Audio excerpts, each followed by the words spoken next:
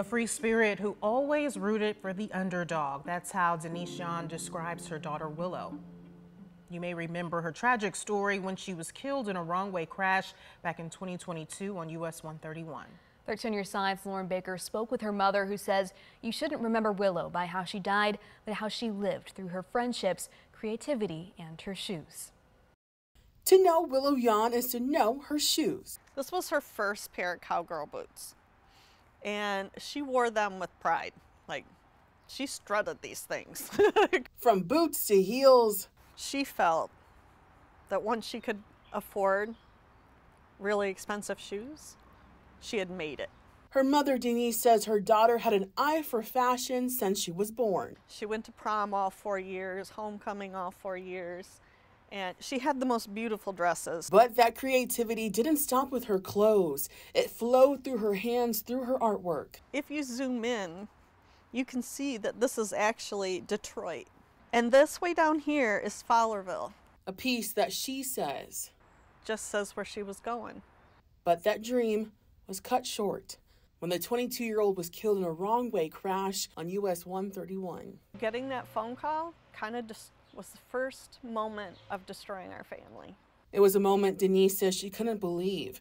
She even thought the doctor was pulling a prank on her. I kept accusing him of that he was lying until he said, "I massaged your daughter's heart with my own hands."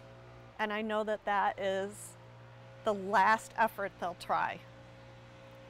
And then I knew this was not a pretend phone call or a prank of any kind. But in that dark time, Denise says something came to light. Willow's true impact on the world around her. It started with the memories. Thing like this one here that I have, she's making a silly face.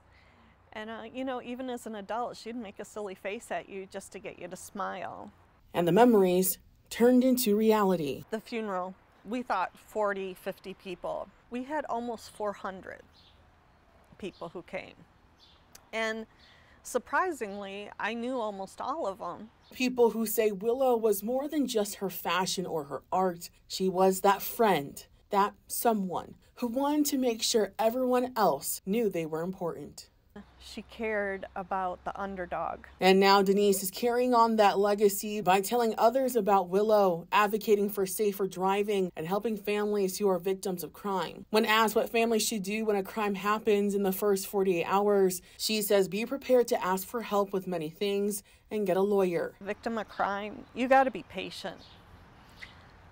The police aren't going to tell you anything. You know, the prosecuting attorney we had and the lawyer we had individually was so supportive, and that was the only people that we were really getting information from. She also says give yourself time to breathe and grieve. Through her grieving process, she has been able to not only see Willow for who she was, but also see how her spirit has continued to impact others. And that's something that I'm really, really proud of, because it's difficult to raise a child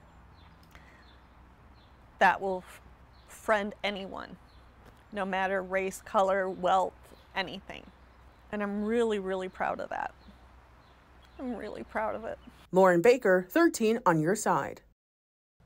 The wrong-way driver who killed Willow was sentenced to 3.5 years in prison. And at 13 Your Side, we honor all victims of crime who have died through a More Than a Number initiative. Scan this QR code and it will take you to our website. There you can tell us how you're remembering your loved one and find resources to help your family move forward.